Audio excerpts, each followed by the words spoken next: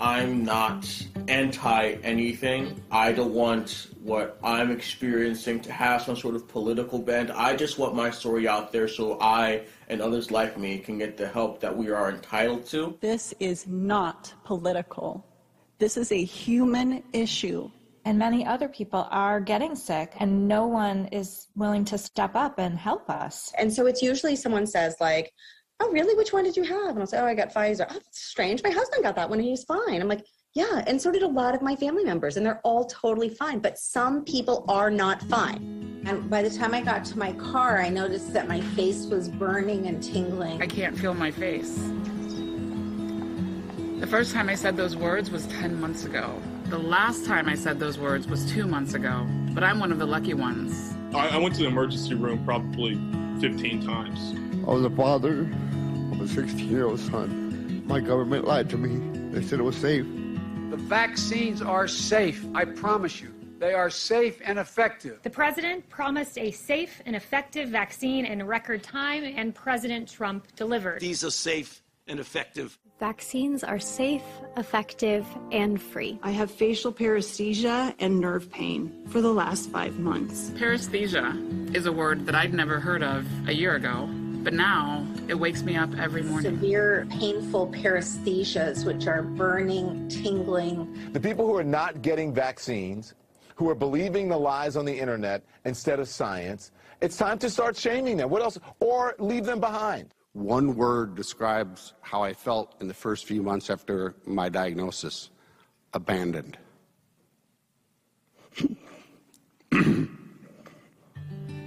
I did what I was asked, got harmed, and there's no program in place for me. I was fighting doctors, trying to get them to listen to what was happening to her because nobody else was researching. I have reported my symptoms to VSafe, VAERS, CDC, FDA, Pfizer. They say we have a small percentage, but how do they truly know what the percentage is when they won't even acknowledge that we exist? So she will not acknowledge it. If I talk about it, she changes the subject. They don't understand, like, yes, I look fine on the outside, but not in the inside, not what I'm feeling, not the vibrations, the muscle twitching, the fatigue. When are we going to stop putting up with the idiots in this country and just say it's mandatory to get vaccinated? After 6 weeks of neurological reactions from the vaccine, I began to share my experience with people. I was shamed. Oh, you can't shame them. You can't call them stupid. You can't call them silly. Yes, they are. I was told that I was ethically and morally irresponsible because sharing my story could sway people away from getting vaccinated. Let me be clear. I am pro-vaccine. We are pro-vaccine and pro-science. And I have always vaccinated my kids. I've always been vaccinated myself. As a health professional, I understand the danger of creating vaccine hesitancy. Vaccines have saved countless lives, but you cannot erase people who are harmed. We supported the vaccine. We're not irrational. We're not ignorant. We're just a group of people whose lives have drastically changed because of this, and we're not included in the mainstream dialogue. And it turns out the primary freedom they want is the freedom to be stupid. I'm listening to Dr. Fauci. I don't have to listen to a million people. Just listen to him. I represent science. And if you're attacking me, you're really attacking science. I mean, everybody knows that. Many people who've had this experience have been silenced because we're told that our story is not significant because we are merely anecdotals. But FDA officials instead told us, oh, these stories, aka my life, are just anecdotes. Well, when you're the person who is harmed, it is your 100%. I've been observing it, and I can't deny observation. That's how science happens, initially through observation, then we confirm through hypothesis, experiment, and data. My data is anecdotal, my observational group is significant, but we need additional studies to help. I've listened to all the people that you're going to hear today, and in my opinion, the stories that you will hear are more plausible than the fanciful explanations you might also hear. This spring, when the current administration was urging young, healthy Americans to get vaccinated to help end this war on the pandemic, I stepped up because my country asked me to.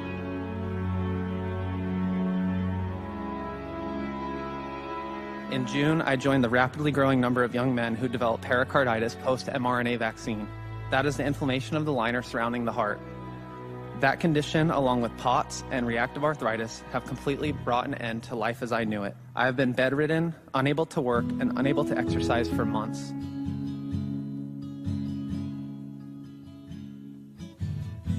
I'm not asking you to end the vaccine program by any means. All I'm asking is for some transparency and acknowledgement of what is happening. We need to set up a fund with a portion of vaccine proceeds to help heal and study injured Americans and compensate the families who have lost loved ones due to complications of the vaccine. I'm asking you, human to human, please do the right thing and help us. We're here to tell our stories, ones largely ignored and silenced, and we hope that you listen, and we hope that you ask questions. Today, I am 18 months from my 1 Pfizer shot, and I still wake up every morning with varying levels of numbness and electrical shocks throughout my body. They subside in about an hour or two, and the rest of the day is random stinging pinpricks and numbness that comes and goes. The unfortunate politicization surrounding COVID vaccine has thrust me into an intense journey. A year ago, I had a basic trust in the CDC, NIH, and government health officials. I trusted the basic facts that came from my reliable left-wing news outlets. Now, I do not. Now, I question everything that I thought I knew. With this movie, my goal is to add nuance so that we might come together in humanity instead of division. Not by agreeing on the answers, but by agreeing on the questions. It's been over 9 months since she got her second dose. She can't walk. She's in a wheelchair.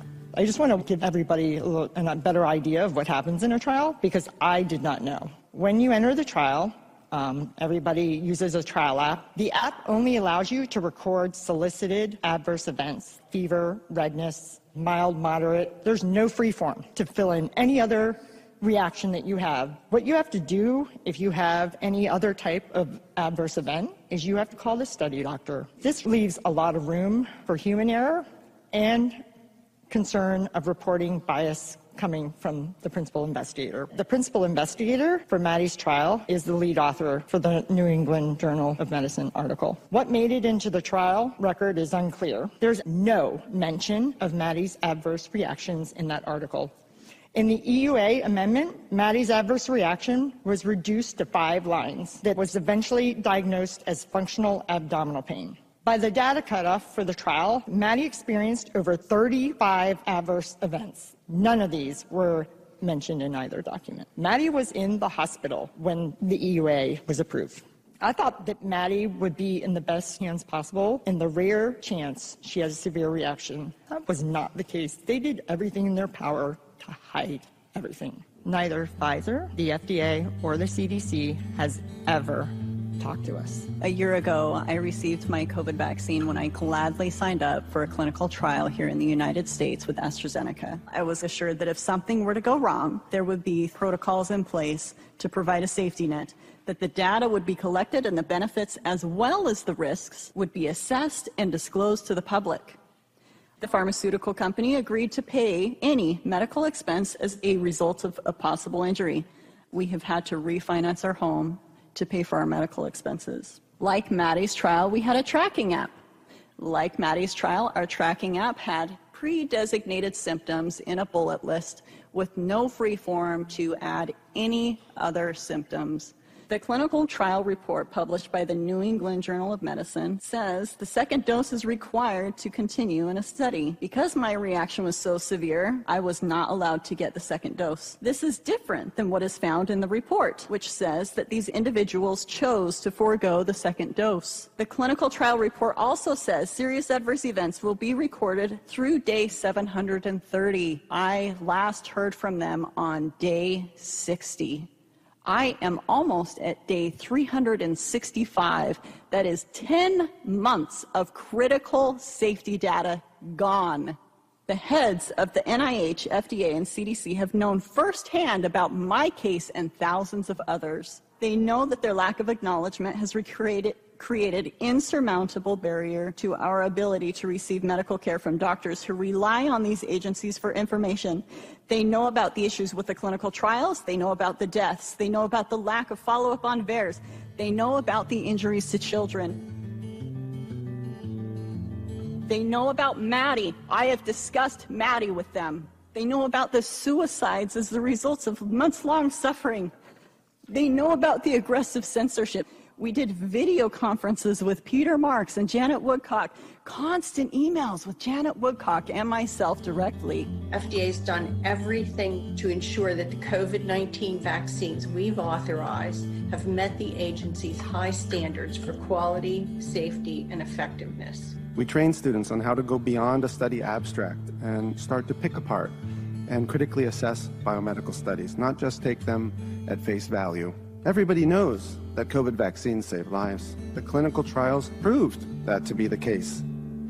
But is it true? The evidence is flimsy. The trials did not show a reduction in death. And you can see that there were similar numbers of deaths in the vaccine and placebo groups, even for COVID deaths, with just 2 deaths in the placebo group versus 1 in the vaccine group.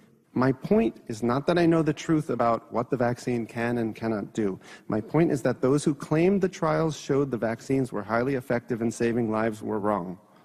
The trials did not demonstrate this. All of the vaccines that received emergency use approval by FDA went through that process and were judged to be safe and effective. That's about the most rigorous evaluation that's ever been done of a vaccine, so you should feel very comfortable.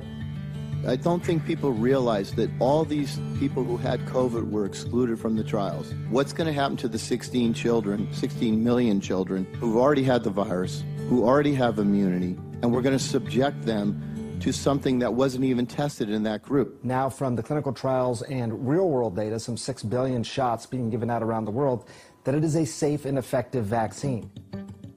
I was working on Pfizer's trial. What I saw was like nothing I've ever seen before. The speed in which they were enrolling in the study, 4 to 5 coordinators pushing through 40, 50, 60 patients a day. We were not storing the vaccine at its appropriate temperature. The failures in reporting serious adverse events. We had so many reports of adverse events. Again, we just could not keep up. The study doctor signed a physical exam when he wasn't even in clinic. Ventavia had unblinded every patient that was randomized in the trial. When we brought it to their attention, that's what we were instructed to do, remove the evidence and destroy it. Emails about mislabeled blood specimens. Per Pfizer's protocol, we should have immediately stopped enrolling, but they never told Pfizer. I would bring the concerns to my managers, and we're understaffed.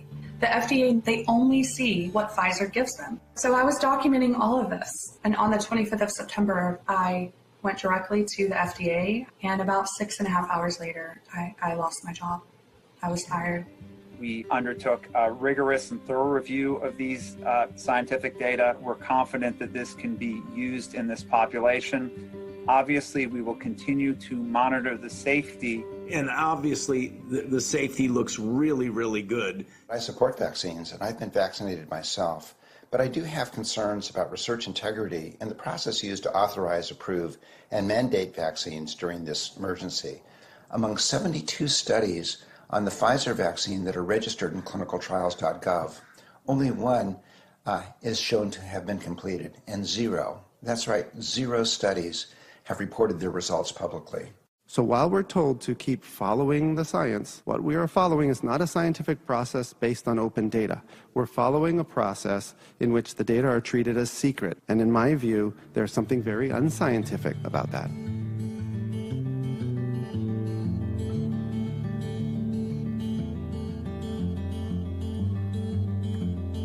It's not science if you can't see the data, and you cannot see the data from Pfizer trials.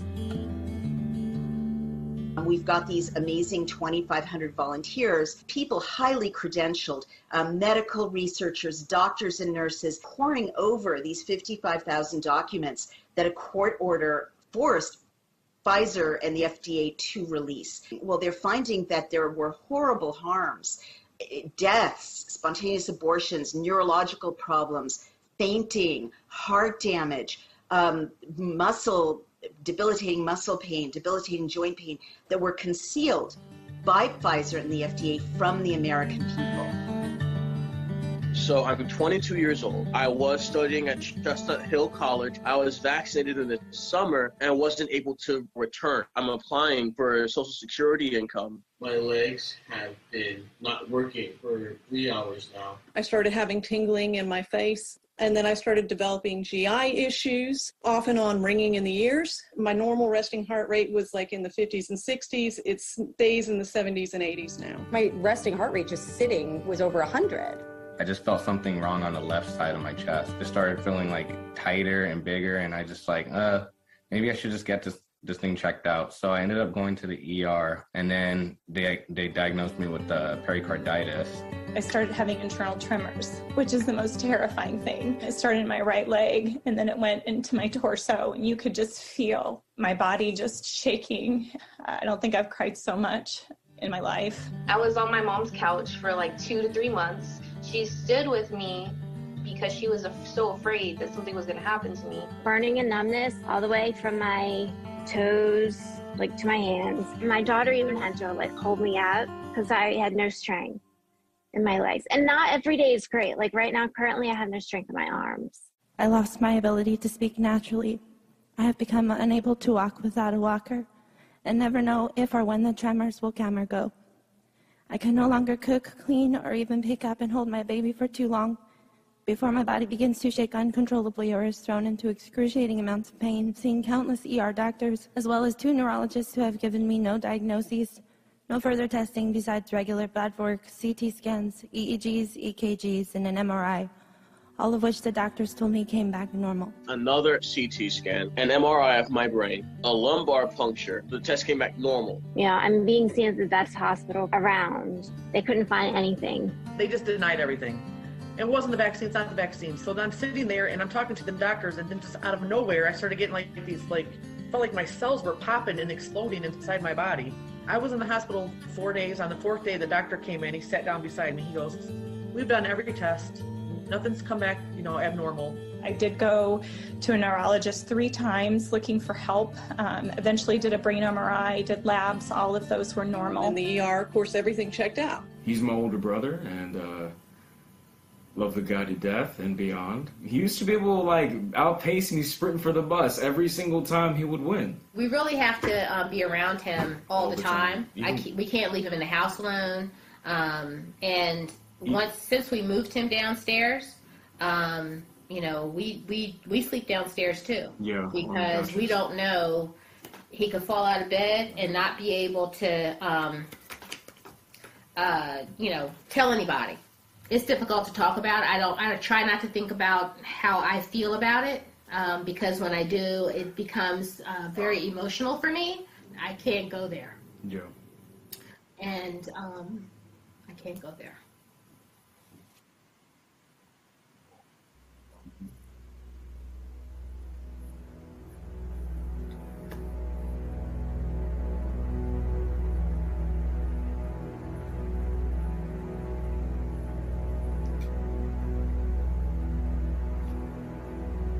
Before all of this happened to me, I had what I consider a dream life. All I had to do was just keep it going. I've lost my career, lost my health, lost my savings. I am an unemployed paraplegic who's learning an entire new lifestyle. And the only thing I did between full health and my current condition is take a shot. My life has dramatically changed after this adverse reaction. My career of 19 years, that I took almost 14 years to train for, is likely over. I'm just not safe to work as an orthopedic surgeon. Assuming the FDA and the CDC would be alarmed at my diagnosis, I expected to be contacted soon after my VAERS submission. No phone call, no contact. VAERS is an early warning system to detect possible safety problems in U.S. licensed vaccines, co-managed by the CDC and FDA. Not a single doctor I saw logged me in VAERS. All my reports are my own. The other common theme is that they submitted a VAERS report, that they had to do it, and often their physicians didn't. I then contacted the CDC myself. They acknowledged my VAERS submission, but stated my reaction was categorized as not serious, as I had not been hospitalized and I hadn't died. I've had patients go to the hospital, and the hospital was like, this is probably from the vaccine. And it was never reported. All the energy that's going to be put into reporting to VAERS, is it going to count towards anything? VAERS is a passive reporting system, meaning that VAERS reports can be submitted voluntarily by anyone. On the VAERS website, it states, under-reporting is one of the main limitations of passive surveillance systems, including VAERS. Somebody called me. They said they were from CDC VAERS, and at the end of the call, they basically said, you won't hear from us again. This is merely for our reporting, and that's kind of how I was left. Well, let's remember what VAERS was designed to do. It really wasn't designed to look at whether or not the vaccine caused an adverse event. For example, people choose what they want to report to VAERS. So there are some reporting biases and other potential limitations that don't allow VAERS to determine whether or not the reported adverse event was caused by the vaccine. Although VAERS reporting is subjective and flawed, data can be analyzed as a way to note disturbing trends that may warrant careful attention, such as the fact that there are more reported adverse events for the COVID shots than for all other vaccines combined since they started tracking this data in 1990. VAERS to this day has never called me. I have nothing. Give me something to do. Tell me how to get better. People are asking for help, and the people who are in charge are like, you guys don't exist.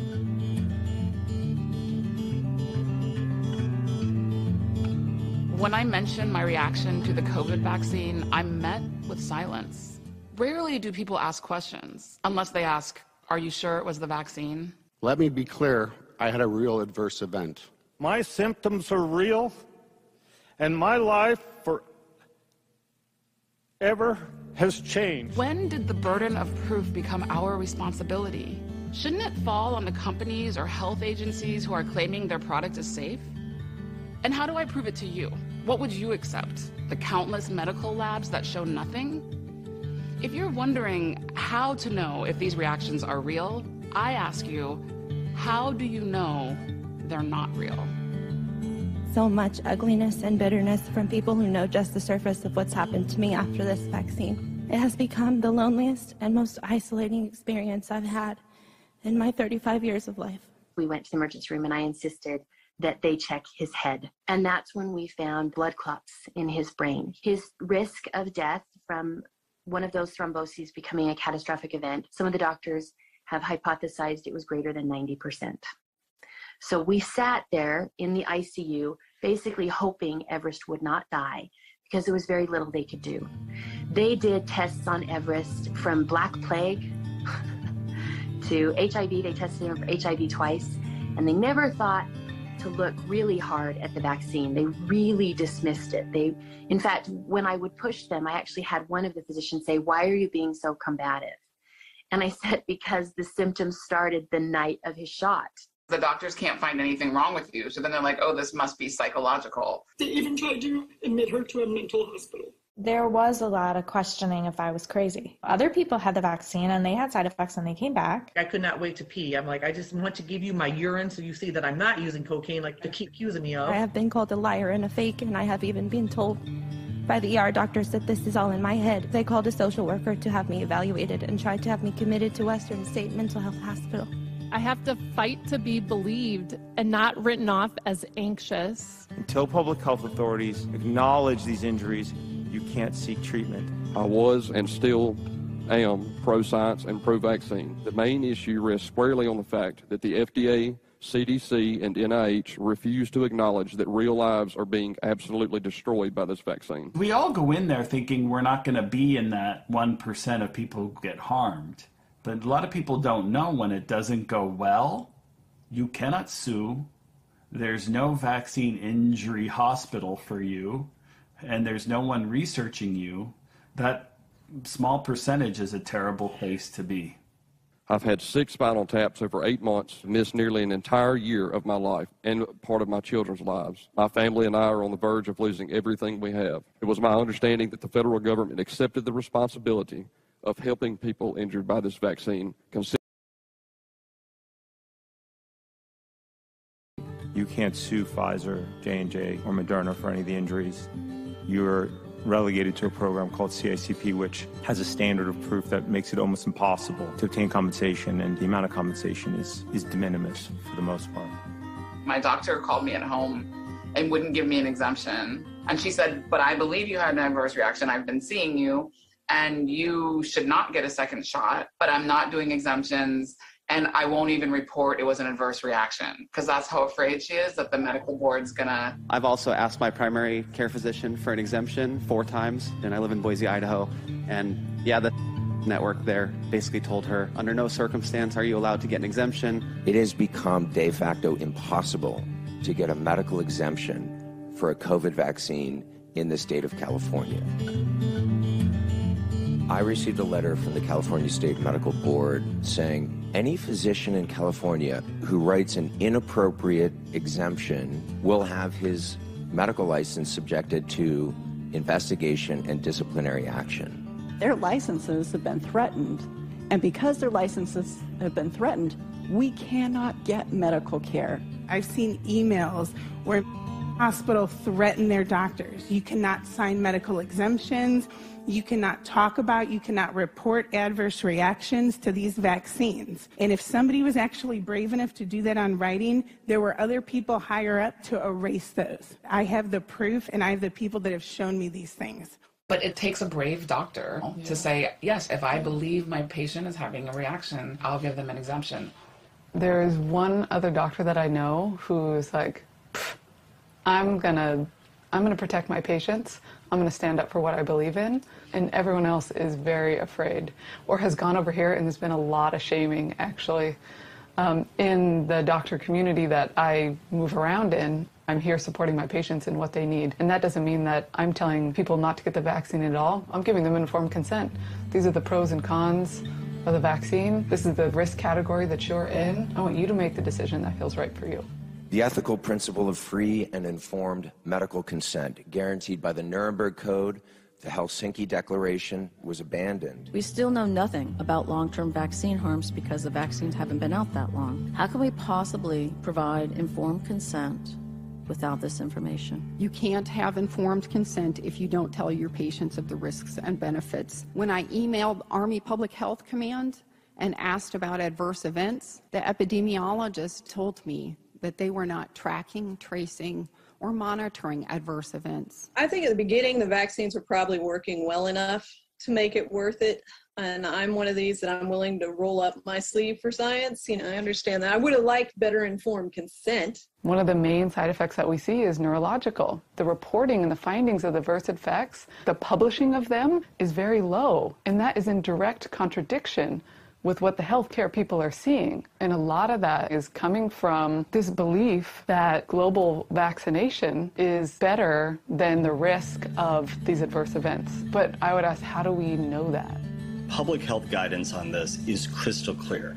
Even if someone has already had COVID-19 and recovered, vaccination is the safest and most effective way to build a durable immune response that protects you, your family, your friends, and your community. We were being told that the vaccine was the only solution, and anyone who questioned it was ostracized. But where did that leave people like me who weren't able to get fully vaccinated? Did I need to self-isolate forever? Prevention is a huge part of naturopathic medicine, and a huge part of my practice is, let's not wait until someone's in the ICU to try to save them. Yeah. Let's do that ahead of time. It was clear that the majority of the people dying of COVID had comorbidities, including obesity being a prime risk factor. But not only were there no campaigns to incentivize good health, people were being offered free fast food burgers and fries if they got vaccinated. Did you say free fries when you get vaccinated? Just think of this when you think of vaccination. Vaccination. So I've seen hundreds of COVID patients by this time, some of them vaccinated, some of them unvaccinated. Everyone did really well with it, including my own 89-year-old grandmother who actually wasn't vaccinated, but she made it through in a week. Over a year after my one Pfizer shot, I contracted COVID. And my bout with COVID was 6 hours of slightly aching muscles and a mild headache. But while I, a healthy and not fully vaccinated person, hardly noticed that I had COVID, I had fully vaccinated and boosted friends getting extremely sick with it, but still saying things like, "Thank God I'm vaccinated, or it would be way worse." Now, they may be right, but how do they know? I am absolutely exhausted about hearing about vaccinated and unvaccinated. There's only one category you need to care about. It's untreated versus treated. That the FDA and the CDC actually coerce individuals for whom the vaccine is unsafe to receive the vaccine and then incur fatal and non-fatal injuries is, at this point in time, malfeasance. I started hearing highly credentialed doctors talk about possible other ways to treat and prevent COVID. The vaccines were waning, boosters were being pushed, and proven treatments like monoclonal antibodies were not widely available. Doctors were finding that off-label medications were helpful in some circumstances, and then they were prohibited from using them. This censorship was hurting those of us who were vaccine injured, because doctors were pressured to push the vaccine and encouraged not to say anything negative. Was it possible that there were other treatments besides the vaccine that could also reduce the risk of extreme COVID? I'm giving high-dose IV steroids. I'm giving, 25 grams of IV vitamin C. I've kept over 2,000 people out of the hospital. And if you look at current statistics, 20 of those people should be dead, and they're not. I'm having the same experiences that you did with the hospitals. So it's not just you, it's all of us. I'm currently a COVID center, and a lot of people call me up. You have to pick up the challenge and help the patient. We have state agencies and hospitals interfering with the sacred patient-physician relationship. For the first time in my entire career, I could not be a doctor. I had 7 COVID patients, including a 31-year-old woman. I was not allowed to treat these people. I had to stand by idly. I had to stand by idly watching these people die. I then tried to sue the system, and you know what they did? They then accused me of 7 most outrageous crimes that I had committed, ignoring the fact that under my care, the mortality was 50% those of my colleagues. And the end result was I lost my hospital privilege and was reported to the National Practitioner Data Bank. So here I was standing up for patients' rights, and this hospital, this evil hospital, ended my medical career. So that's what they do. Physicians have always been granted discretionary latitude to exercise their own medical judgment.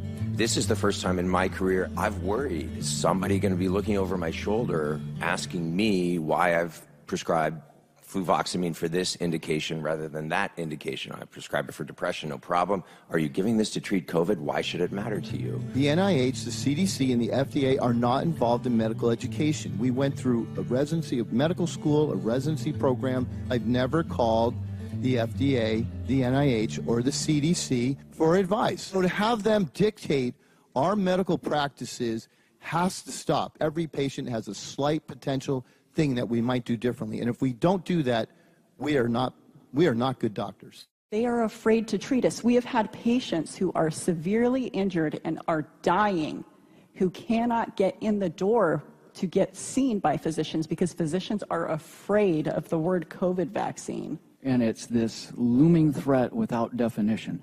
You're spreading misinformation. Oh, do cite the papers in which I am spreading misinformation. They will not define it. They will attack you.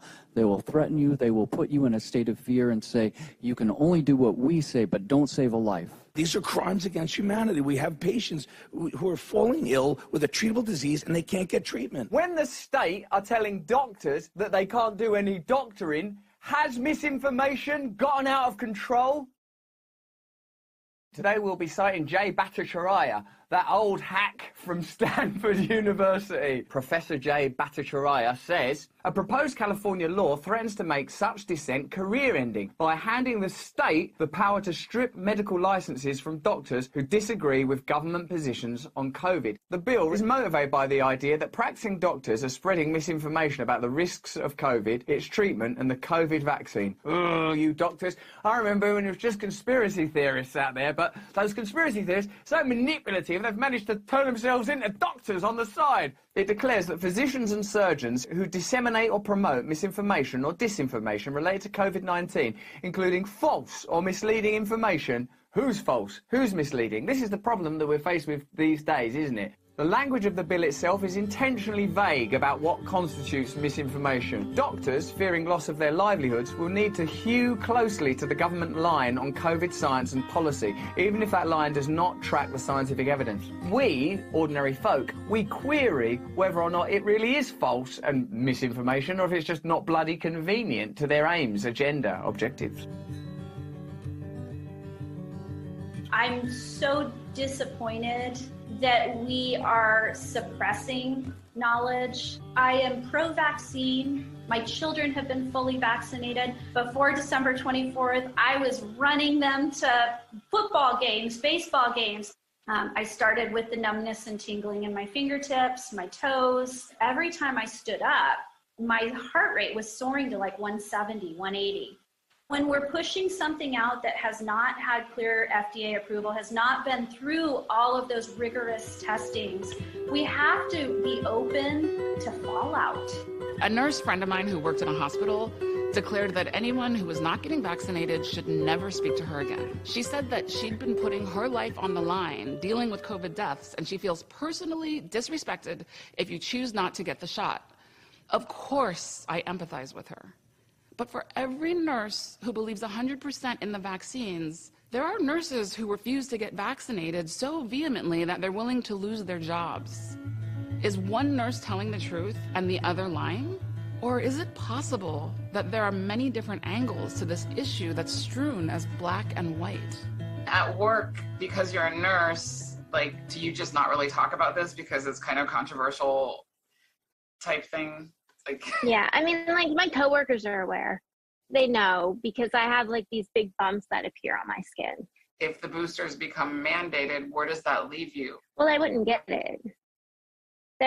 No, there's no doubt. Like, why? Why in the world would they ever make you get something that would harm you? And do you have kids? Oh, yes. When you're thinking about all of them getting vaccinated, was that a hard decision? Yeah, I mean, they're old enough to definitely make their own choices, but they watched everything that happened to me and they were like, no way. Let me speak as a pediatrician. You should vaccinate your kids. Benefits of the vaccine clearly outweigh the risks. We looked at the risks of disease, the risks of death, of hospitalizations, of long COVID among children. And importantly, we looked at how well these vaccines work. 91% effective against infection. And then, of course, we reviewed the safety data.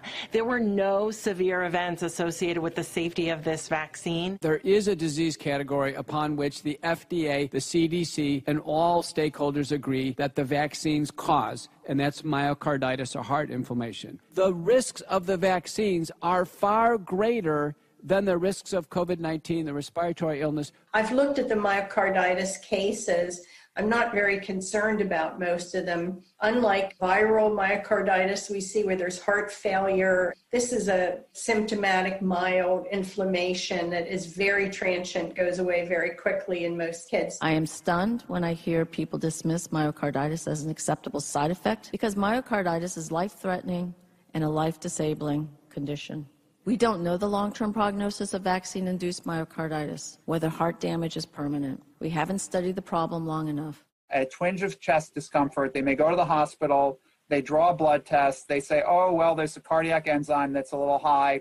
We're going to keep them for observation for a day. They send them home and they tell them to not run a marathon for the next 3 months. I'm telling you as a specialist, myocarditis is not mild. I wondered why we're not warned about myocarditis at the time of vaccination. The FDA says you'll recover if you don't exercise for 3 months. But what happens if someone doesn't know they have it and they don't rest? although we can't say with certainty yet, the pediatric cardiologists feel that the chance that this is going to be associated with any kind of lasting effect is extremely small. December 17th, 2020, they did a study, and they knew they caused heart conditions in teenagers. Why wasn't this information released until October 1st this year? They need to quit pushing this on their children.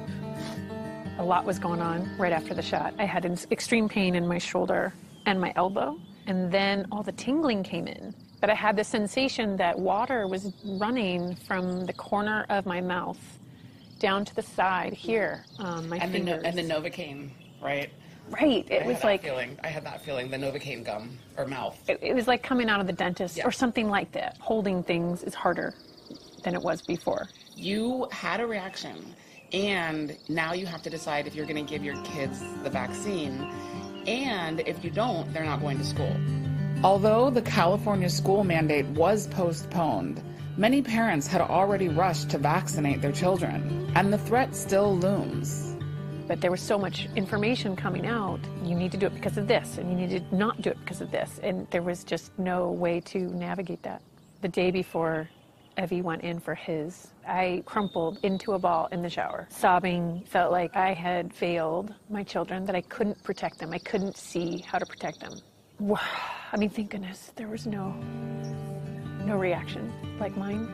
I'm not going to risk my child's health when, if he has a reaction, I know he will not be taken seriously. He will not be cared for. He will not be anything. He also won't be able to necessarily tell me how he's feeling differently because he's just turned 7. He actually just got COVID last month.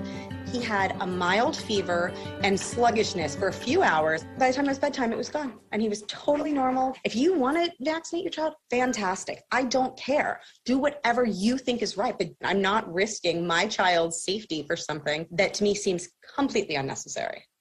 Overall, I think the potential for benefit of vaccinating children is enormous, but there simply haven't been enough children studied yet to know for sure. I do believe that children at highest risk do need to be vaccinated, but vaccinating all of the children to achieve that seemed a bit much for me. So I'm having some challenges with this one.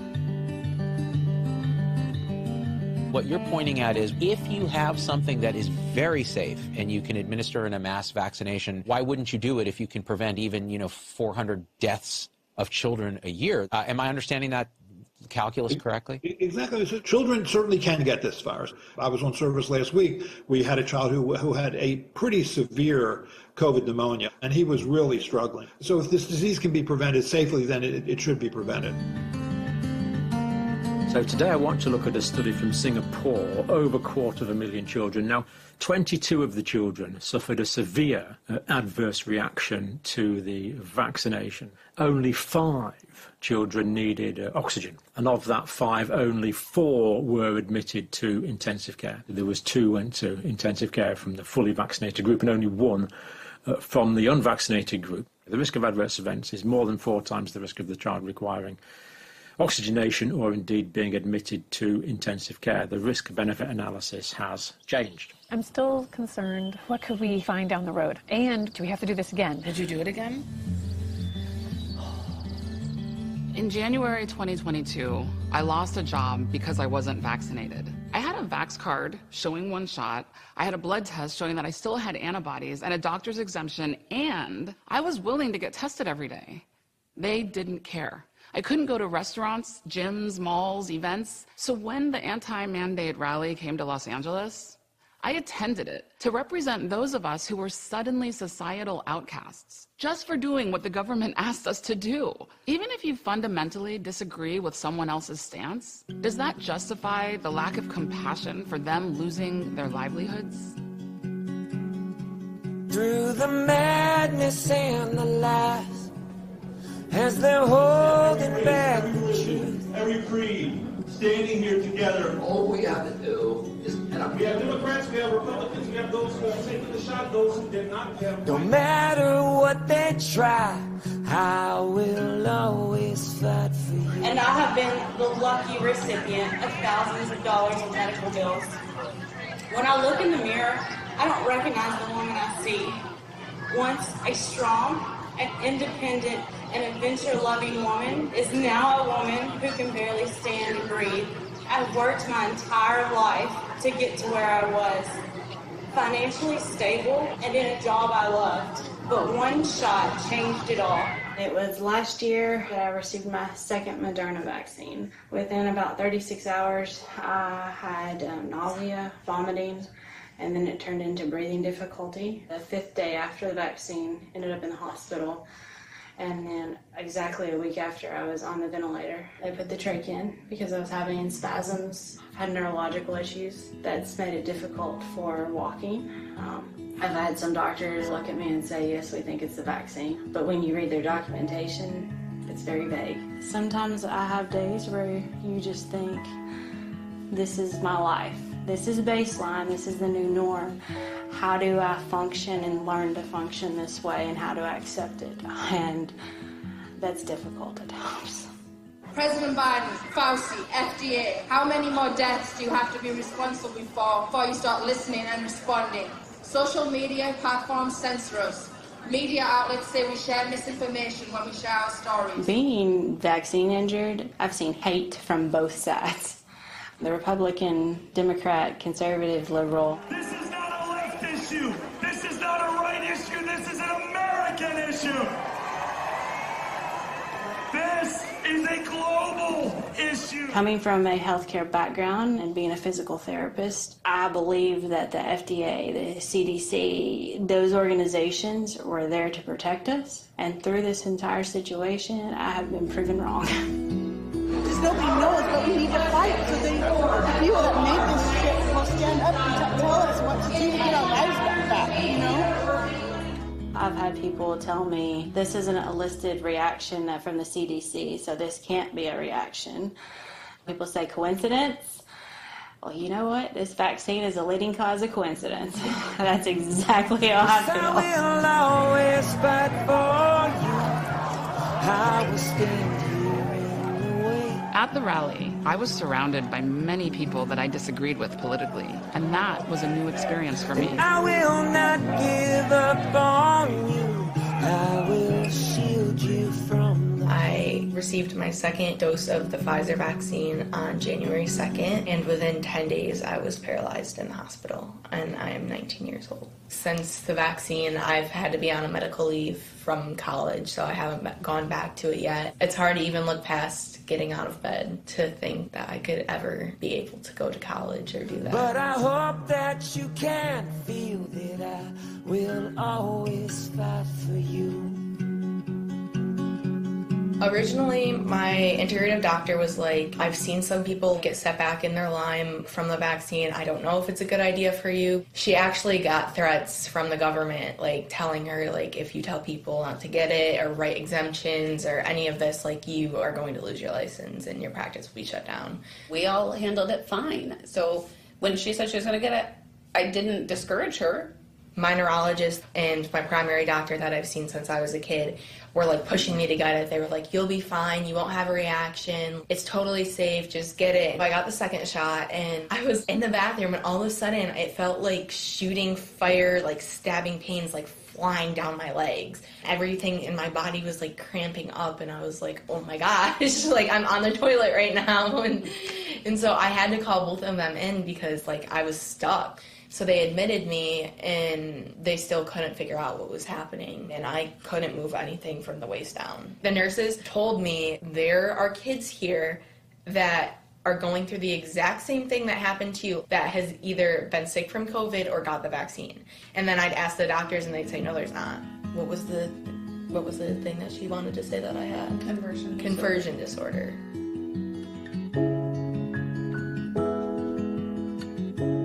The doctor that was in charge of the rehabilitation center, his assistant, said that he thought it was the vaccine and that he was going to give me a medical exemption for the booster. And he came in my room on the last day and told me that they weren't giving me a medical exemption from it, that they can't classify it as that. This is Riley. She's also vaccine injured. She's 8. Hopefully we can get this started. Yeah. Hopefully we can all get our feeling back in our lives. Yep. When the news came out, when the media and the government that there was safe for an effective vaccine. 7 months later, FEMA contacted me and asked me to change the cause of death to my son to COVID so that they could help me financially. I told them I would never do that. Autopsy report, death certificate, badge card, I have everything with me all the time. And the death certificate's clear, huh? Yeah. And well, I have the actual death certificate. Wow. The copy of the badge card, birth certificate. Do you do that because you know people question you, or? No, I do. I always keep my son's information, and then I figure if eventually I run into the right person that's going to try to help me, they're going to ask me, "Why didn't you take any paperwork with you?" I got it with me. I said, "You know what? I'm just tired. I was thinking about giving up. I don't want to go nowhere. I don't want to speak no more. I just stay at home, you know." And then I was going through my file cabinet, and I found a Father's Day card that he gave me a couple years ago. And I just cried for about 2, 3, maybe more, I don't know, hours. And I said, I believe it's my son telling me to keep fighting. Because I guess, you know, I'm thinking about giving up. And I figured I need to keep fighting. Happy Father's Day, Dad. Thank you for being there every day with me and when I needed you the most. You gave me whatever I wanted, even thought I was spoiled. There's no possible way to pay you back for all the things you've done for me. I am really lucky to have you as my dad. Also, if you can't read this, it's because it's 3:45 in the morning and I am really tired. Love you. From Junior. I have a vaccine injury from the vaccine that I took on 1/5/2021. 3 days later, these symptoms that you see right now started. When I got to the hospital, there was a doctor in my room, and he said, "I know this is from the vaccine, and we're not going to stop until we get you right." I never saw that doctor in my room again. The nurses would run down to my room because they could hear my bed shaking from the nurses' station. Well, after the 5th day, they told me that my insurance had denied my entire stay because the only thing they submitted was bilateral leg weakness. My bill is over $60,000. I have no income. I have my husband. I mean, he's supporting us. We have become our own doctors and researchers because the CDC or the NIH will not acknowledge us. If you end up like us, there is no medical help for you. And there sure isn't any financial help for you at all either. The day I took my shot, I was functioning, I was healthy, I was happy, and 4 days later, I can't walk. Nobody knows what to do with us. Nobody. I've spent so much money, and then when you meet someone that says, "Oh, well, this works for me," and then you do it, it doesn't work for you. It's hard not to like go, "Why did it work for you and not for me?" You know. So then in June, my speech started going out. Not being able to walk right. I'm having tremors on my fingers. There's a lot of people that are out there that are like me.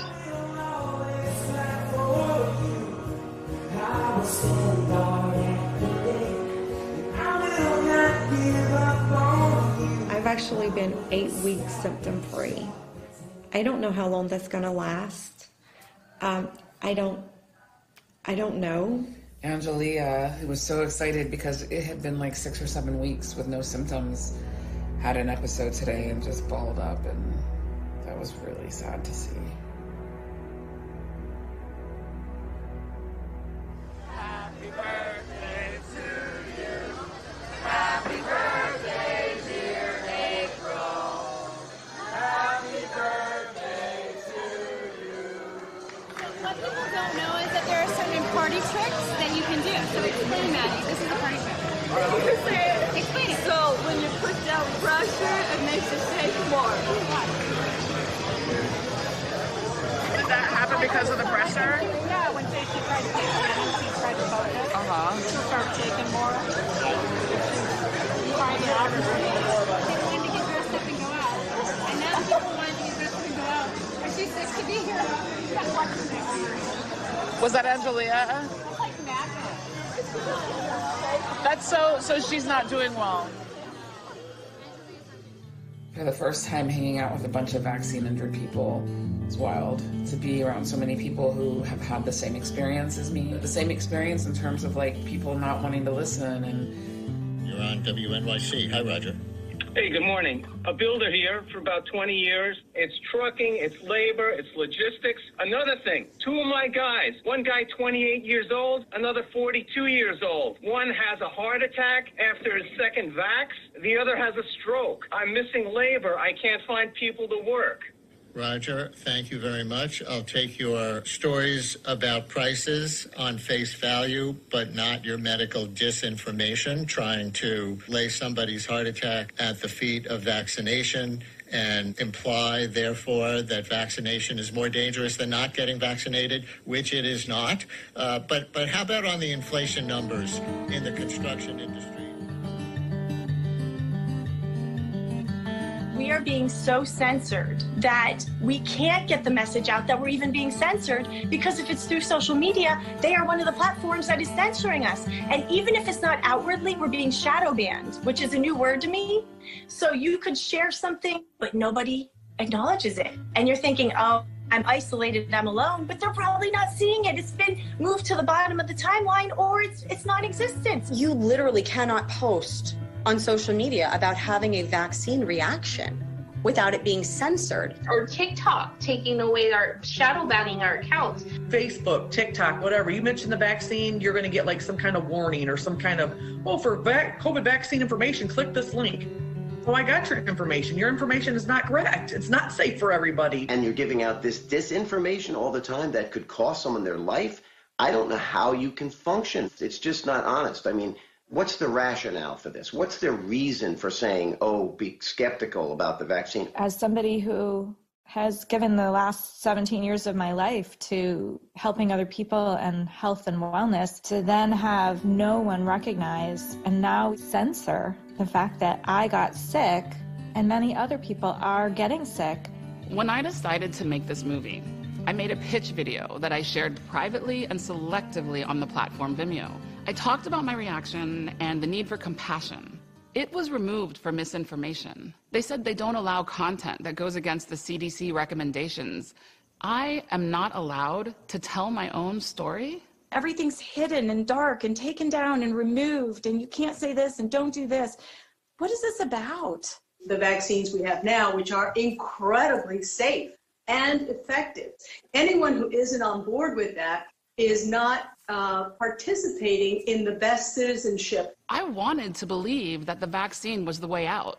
But the more I saw points of view not being heard, and the more I heard the phrase safe and effective, with no one talking about people who were injured from the vaccine, the more I started to doubt the narrative. I am telling you, as an epidemiologist, the vaccines are causing these fatal and non-fatal events. Follow the science is a slogan, yet there are very highly credentialed scientists and doctors who've been labeled as crazy and deplatformed. Well, I do have some credibility here because I did create this technology. Why are we not allowed to even hear their ideas? If the benefit so clearly outweighs the risk, what's the problem with healthy opposition? I'm really tired of watching the U.S. health system's failed response to this pandemic. After I reported to my command my concerns that in one morning I had to ground 3 out of 3 pilots due to vaccine injuries, my charts were pulled for review, and I was told that I would not be seeing acute patients anymore. I understand that this is new and information is changing, and it's okay to be wrong sometimes. But there was a clear narrative that only supported one mainstream belief and declared any other ideas were wrong.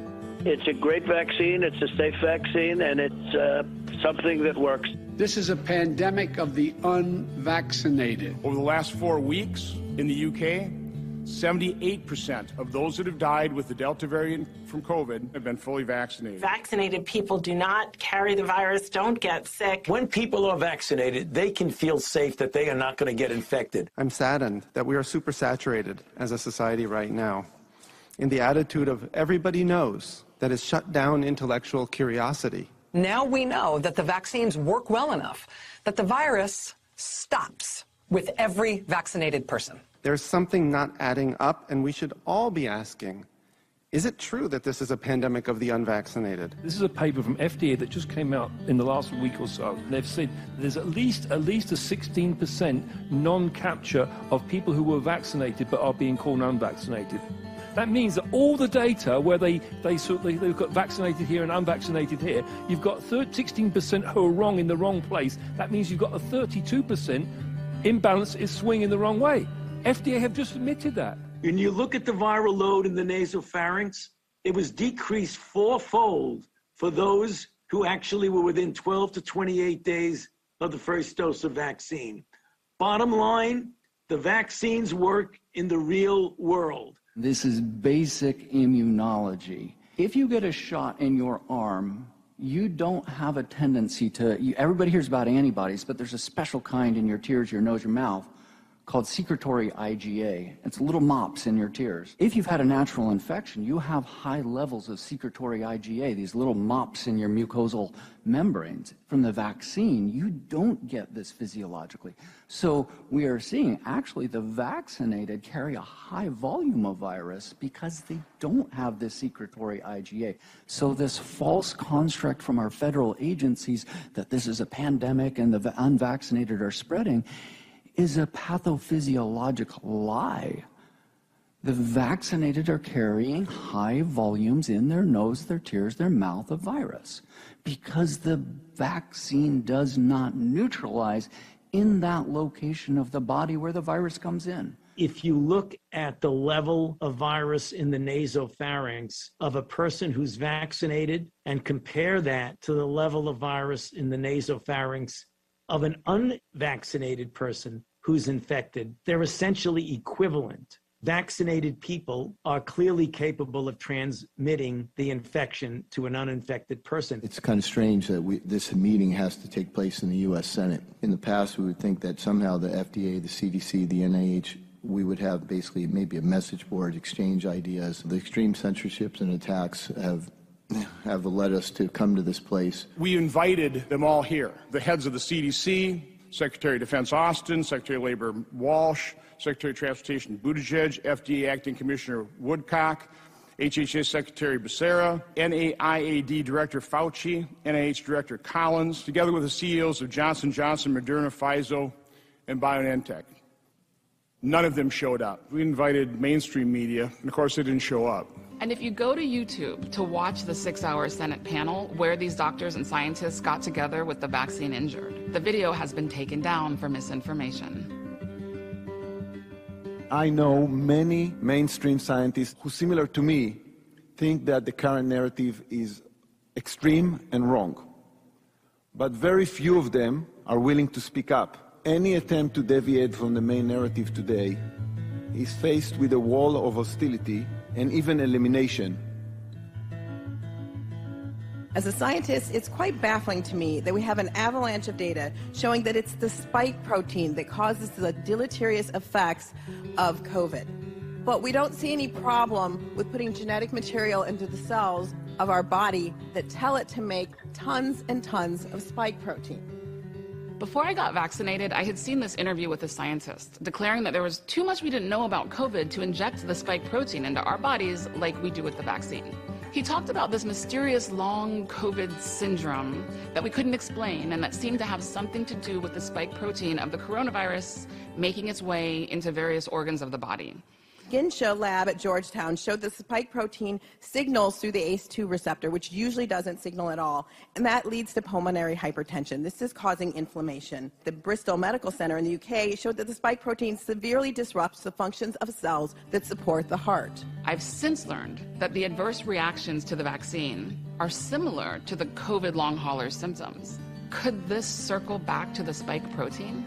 Lee et al. Out of Hong Kong demonstrated the antibodies made to the spike protein cross-react with our own tissues so that many people, when they make antibodies to the spike protein, they're getting an autoimmune response that can be devastating. We know the spike protein is toxic. Why are we having our bodies make it?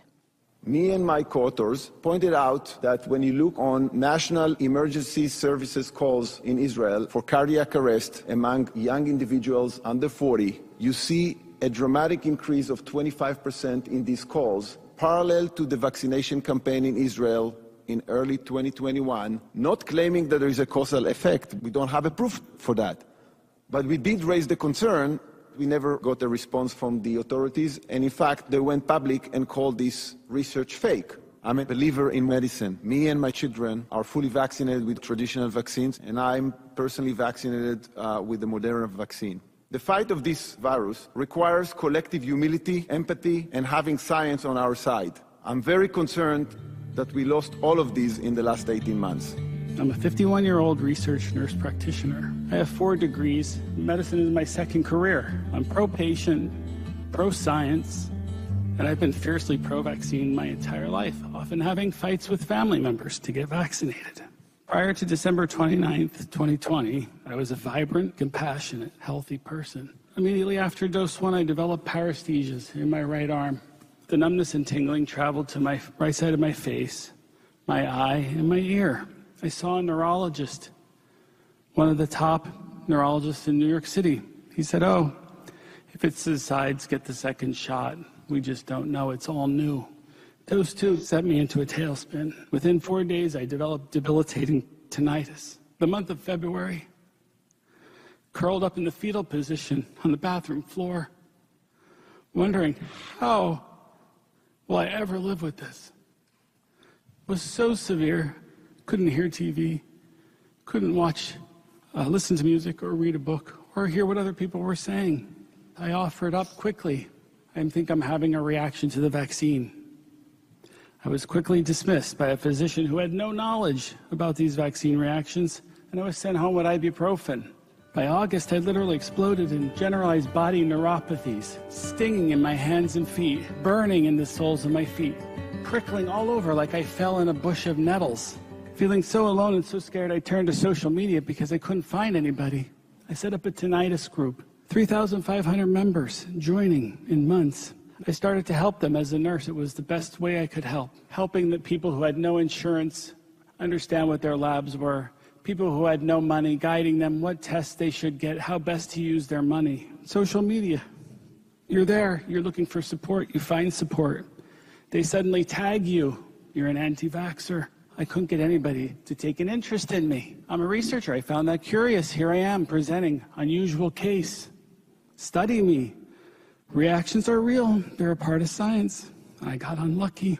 But the real tragedy is not only the lack of adequate medical support, but the active and coordinated denial of our situations.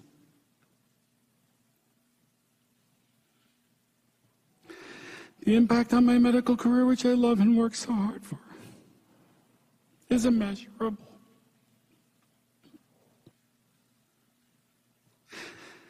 I will continue to fight. I will continue to research. I will find an answer for people. Or I will die trying. Thank you for your time. FDA, NIH, you are not taking care of those who suffer severe adverse reactions. Stop telling the public that you are. Take responsibility for your role in the suffering of good Americans who did their part by taking the vaccine and had no idea this could happen to them. America wants to see FDA listen not only to vaccine-injured patients, but also to scientists who started to figure out this months and months ago. Establish ICD-10 and CPT codes. Release the NIH study on injuries. So we reached out to the NIH essentially to report this injury. They took it very seriously. We had a telehealth within a couple of days. It turned into a cascade of patients, tens of thousands possibly. So they picked who they wanted to bring out. Then we did follow up for several weeks. We were supposed to go back out in September, and our follow-up appointments got canceled. So maybe they said, fine, these guys and gals have recovered, we're done, and no more need to follow up. Yeah, it was just radio silence. And I got an email from NAF in December. He said, we're not studying this. Stop sending people this way. So they knew that we were not 100% recovered. The study came out. It became such a big buzz. This is their first study, and they are talking about the vaccine injury for the first time ever. Somebody from the government organization is actually presenting a study, and they're saying everybody recovered. And this is right? what so cures looks like. So Is it possible, again, we don't have the rest of the patients, do you think that they are feeling better? Is it that you are an exception and you're not feeling better, but others have? I know at least half of the participants in this study, and none of them are better. If they would have recognized these situations earlier, insurance systems would have been able to start covering them. Even if we just know this is a side effect that is recognized. We also had the wrong bodies leading the vaccine program. Remember, the FDA is supposed to be the safety watchdog. The National Institutes of Health is the government research body, and the CDC is the outbreak investigation body. Right now, the CDC and the FDA are the named sponsors of a vaccine program. If American can learn anything, we should never have the FDA and CDC be a sponsor of a public program in administering a product. Specifically, the NIAID division of the NIH co-owns the patent on the Moderna vaccine. 4 members get royalties from the profits into their personal pockets, not to mention the entire budget of that program. It's publicly available information. We should insist on independent data analysis by investigators who are not employed by the vaccine manufacturers. In 1992, Congress passed the Prescription Drug User Fee Act. With the act, the FDA moved from a fully taxpayer-funded entity to one funded through tax dollars and new prescription drug user fees. Manufacturers pay these fees when submitting applications to the FDA for drug review, and annual user fees based on the number of approved drugs they have on the market. Can you see any potential problems in the FDA being funded by the big pharma companies that it's regulating? In 2016, a study found that 15 of the 26 employees who left the agency later worked or consulted for the biopharmaceutical industry. Many of the physicians, caregivers, and other witnesses before FDA advisory panels that evaluate drugs receive consulting fees, expense payments, or other remunerations from pharma companies. This is a chronicle of several examples of the CDC putting forth scientific studies that were just really fundamentally flawed. An example is the risk of diabetes in kids who have recovered from a SARS-CoV-2 infection. But it made a huge error, which was it didn't even adjust for BMI. That kids who may be overweight, have medical problems, might be slightly more likely to get SARS-CoV-2. They may also be more likely to develop diabetes because they're slightly overweight. You should at least compare them to people who didn't get COVID, who are of the same sorts of characteristics to isolate the effect of COVID. Now, this occurred at a time when the CDC had a policy goal to get 5 to 11-year-olds vaccinated. Now we have an agency that has, on a number of occasions, pushed bad science. I mean, science that I just don't believe is convincing as somebody who spends a lot of time reading science and thinking about it. You cannot do science differently because you want people to do something. Some patients may be afraid of taking opioids because they're perceived as too strong or addictive, but that is far from actual fact. Less than 1% of patients taking opioids actually become addicted. Doctors across the country should have been humbled when medical schools taught them the lessons learned from drugs like thalidomide and DES. DES was a synthetic estrogen given to women without problem. They had children, but the daughters of mothers who took DES got to be about 18 to 20 years old, and they developed rare genital cancers and infertility at an alarming rate. It took 40 years for the medical establishment to figure out that DES caused transgenerational infertility and cancers. And this was a drug that went through standard clinical trials. On August 6, 2003, my husband of almost 10 years was found hanging from the rafters of our garage, dead at age 37. He had just started his dream job and was having difficulty sleeping, which is not uncommon for entrepreneurs. So he went to his doctor and was given the antidepressant Zoloft, off-label for insomnia. 5 weeks later, Woody took his own life. How many lives were destroyed and families torn apart before the FDA finally warned about the link between suicide and SSRIs? It is mind-boggling to me when you put a product out in the world, especially one that's been rushed through testing, that the FDA and other regulatory agencies wouldn't establish a robust, proactive safety monitoring program as part of the rollout. In August 2021, the top 2 officials of the FDA, Philip Krause and Marian Gruber, resigned because of the pressure from the White House to approve boosters. This was big news. Why weren't more people talking about this? On February 7th, 2022, The Department of Homeland Security changed their definition of terrorism to the proliferation of false or misleading narratives which sow discord or undermine public trust in U.S. government institutions. For example, there is widespread online proliferation of false or misleading narratives regarding COVID-19. Why weren't more people questioning this? A prominent scientist who experienced severe tinnitus after his vaccination was in direct communication with the CDC in regards to them recognizing this reaction, but they stopped responding. Then, someone sent him a leaked CDC email saying, "Thank him for his email and cut him off." What are we supposed to do? So over the last 11 months since our first suicide, we've had 20 that I know of. The first victim that we had almost a year ago now, a mother of one, and she was a long hauler. She was 75% better. And then she got the vaccine, hoping that it would get her all the way back to 100%, and it took her down to 15%.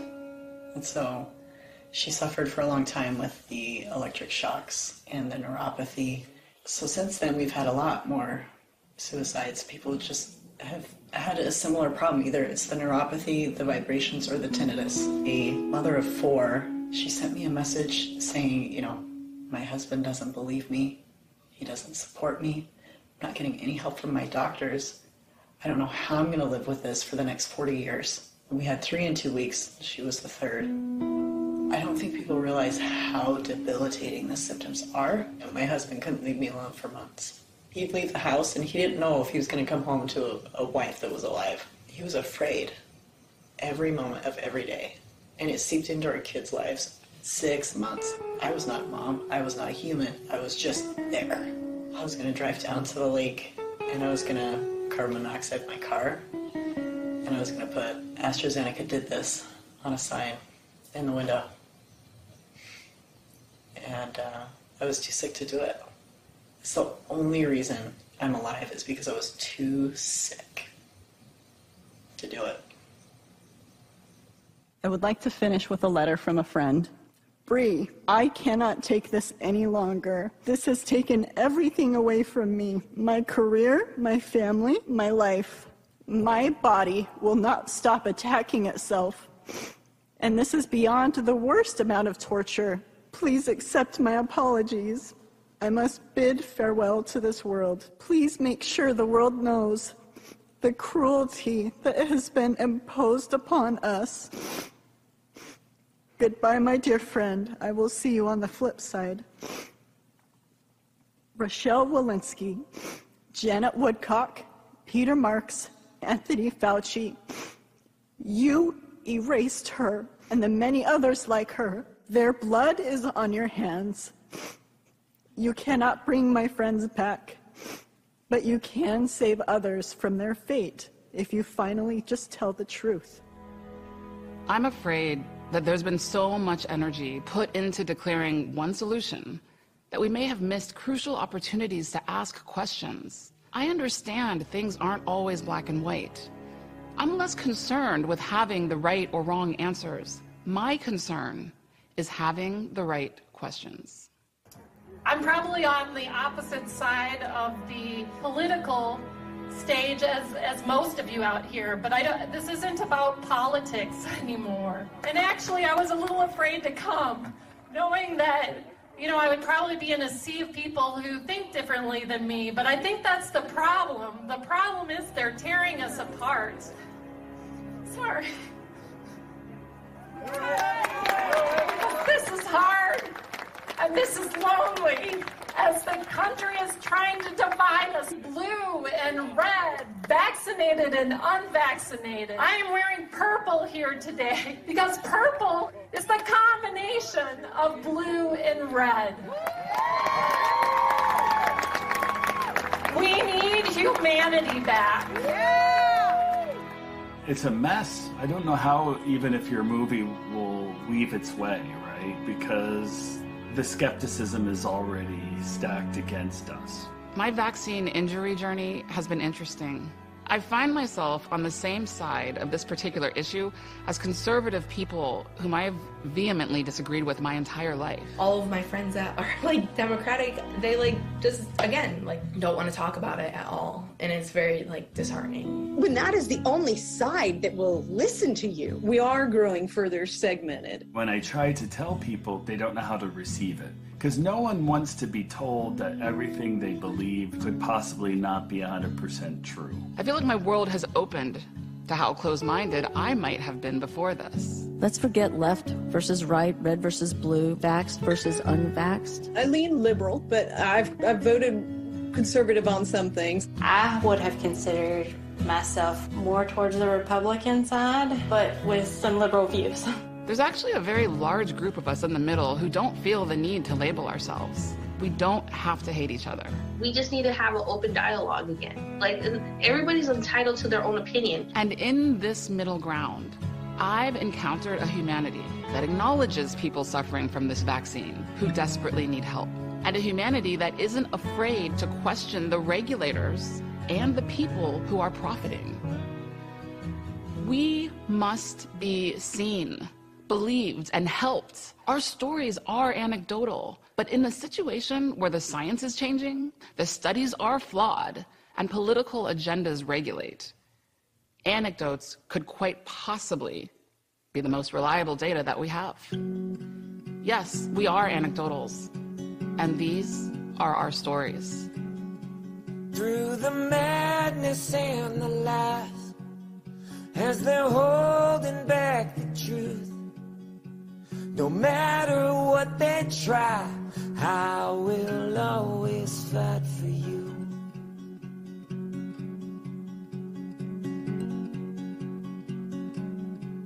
Our save your innocence, they are trying to remove.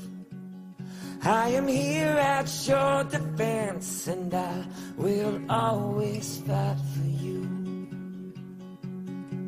Yes, I will always fight for you. I will stand here in the way, and I will not give up on you. I will shield you from the pain.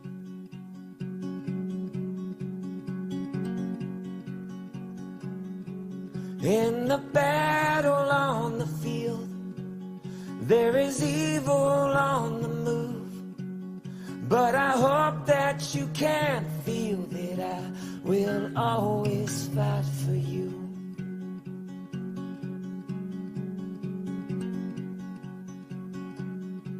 In the darkness of the times, there's a light that shines the proof. It'll soon reveal the crime, so I won't stop this fight for you.